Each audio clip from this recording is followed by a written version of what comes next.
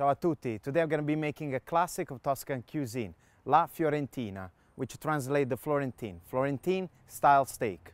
Adesso andiamo a grigliare. Now let's get grilling. First of all, I want to talk about a little bit the charcoal grill. So the Florentine steak has to be on charcoal. You need the flavor, plus it needs to sear, high heat. What's really important when we cook with this charcoal, that they become a little bit ash color. In this case, doesn't create a lot of flame. So I use this nice barbecue. Usually I put the charcoal just to one side. I always like it to use the other side empty, which is an insurance. In case we have lots of flame, we can always move them on the other side. So the Florentine steak, as you can see, it's a T-bone, porterhouse also called.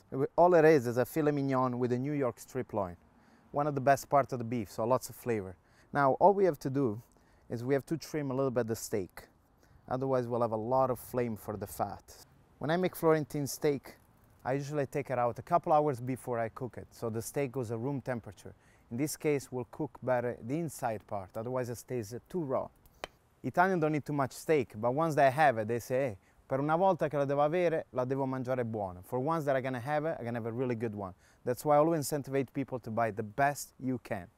Now for the T-bone piece, many people ask me, how can I get a nice 2-inch thick? Usually if you go to a nice butcher store, and the back, they always nice a big piece of porterhouse. Ask them, I want a 2-inch thick T-bone, they usually do it for you. But more. Madonna.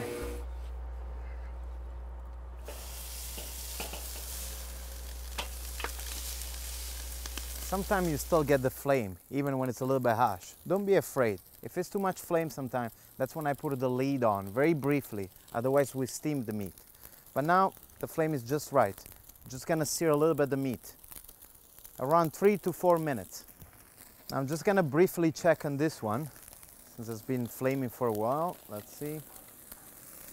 Nice. Now this other one is a little bit bigger, so didn't get as much flame. Just gonna check. Yeah, just a little bit here. Now it's almost 4 minutes. They're ready to be flipped.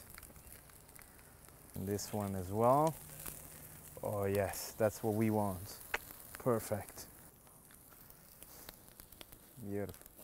Very gentle.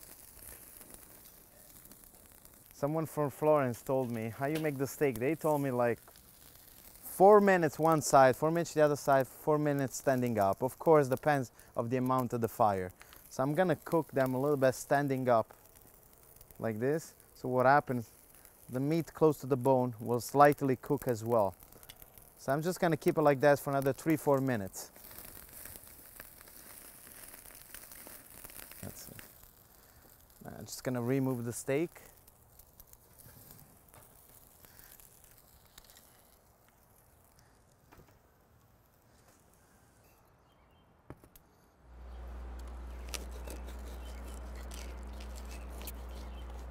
So when I carve the steak, the good things I like to remove the outside part, which is the part more well done. For some people that like well done, you can use the hand piece.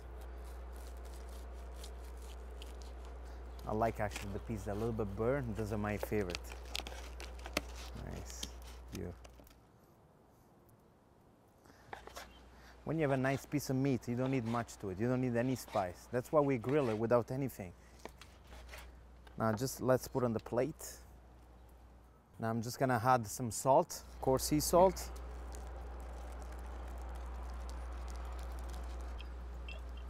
A nice Tuscan olive oil on top. Oh my God. It's so exciting. Adesso si mangia. Now we gotta eat. It's my favorite part.